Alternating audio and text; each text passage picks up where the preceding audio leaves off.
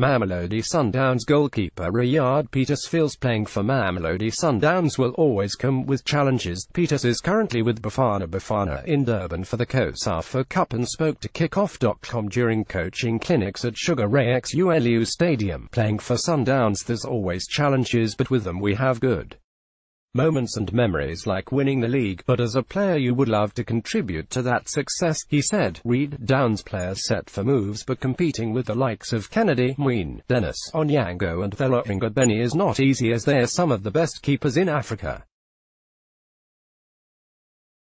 At the end of the day, I know what to do as a player, which is working extra hard to be ready for my opportunity. The former Kaizer Chiefs player admits if a good offer comes in for him to move away from the club, he would not say no, as he wants to be the best in the country. The management always tells us to be patient and work hard to be ready for our time. They tell us not to be unmotivated, and I'm willing to work hard, he added. I'm at Mamelodi Sundowns and they have the final say.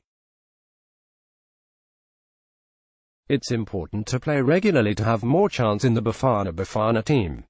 If they allow me to join another club, I would be happy, and also if they don't, then I will keep on working hard to be number one in the team. Share Let's Blog adds. Why?